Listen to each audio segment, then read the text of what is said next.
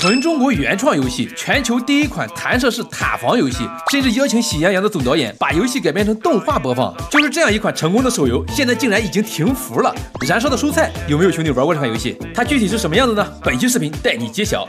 2013年，那时候的智能手机刚刚普及啊，移动支付远没有现在发达，玩手游也没有烦人的广告，更没有毛毛多的充值按钮。你可能会问啊，你说这些和这游戏有啥关系啊？当然有，让我带你们去游戏里看一下就知道了。游戏已经在2021年由于不可抗力关闭停运了，所以本期视频咱们就继续。这种问题都是小问题啊。经过我扒拉一些时光机小网站，还是找到了燃烧的蔬菜。但是有一个好消息和一个坏消息啊。好消息，我整整找到了4代的燃烧的蔬菜。坏消息是，就只能打开其中2个。不过问题不是很大啊，这2个也是我们最熟知的2个版本，一个是1代，另一个是3代。我们先从1代开始看啊。首先看这个开场动画。这开场满满的年代感和音效啊，界面也是非常的简约。除了故事模式和挑战模式，就是图鉴、商店什么的，有点借鉴《植物大战僵尸》啊。故事模式说人话就是关卡模式，一关比一关难，但是新鲜的事物也越来越多，比较有代入感。玩法就是我们把弹弓上的小蔬菜一拉，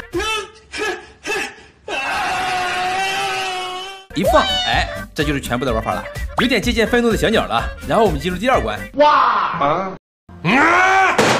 没想到吧？10年前的游戏直接给你弹出来一个充值解锁页面，不充值就不能玩，关键是还是用话费充值，中国移动赚翻了呀！最后经过我们运用科技的力量，也是成功解锁了关卡。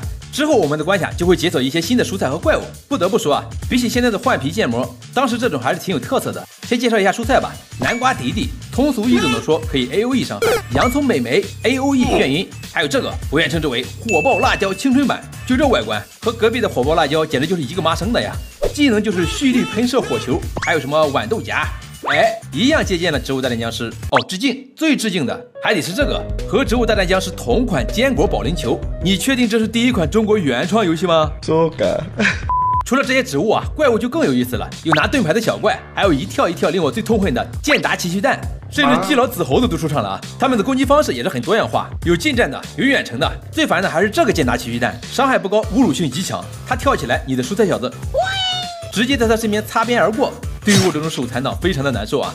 游戏里还有几个长得非常反人类的 BOSS， 这些 BOSS 没有太多花里胡哨的技能，就在这里扭一扭，召唤几个小怪，非常的难处理啊。我们呢也是有越来越牛逼的系统啊，可以升级防护栏，木墙直接变成铜墙铁壁，可以升级弹弓，直接让我们的蔬菜小子再也不用担心蓄力的问题，变成真正的秒男，可以说是非常的好用啊。还有几个道具，我就拿我常用的举例啊，什么龙卷风摧毁停车场啊，原地爆炸啊，冰柱不许走啊，来个妲己完事。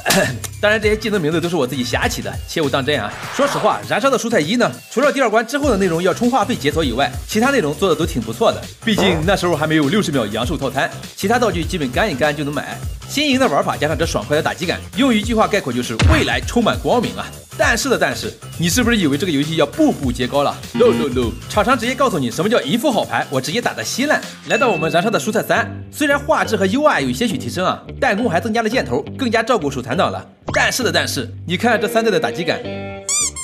不能说是稀烂吧，只能说是一坨大便啊！和1代相比，越来越烂。不仅如此啊，它还紧跟潮流推出了蔬菜小子10元1件50级套餐，不用干了是吧？而且各种强力道具都需要付费购买，直接变成快餐游戏了。更为致命的是，那时候充值是发短信啊，一不小心点到充值，可能就一个短信发过去就充了，所以导致很多人被迫消费，游戏也被骗钱的呼声搞得差评不断啊。然后随着互联网的快速兴起，以及有着更丰富玩法、更合理充值的手游不断崛起，燃烧的蔬菜最终也是没能挺过来。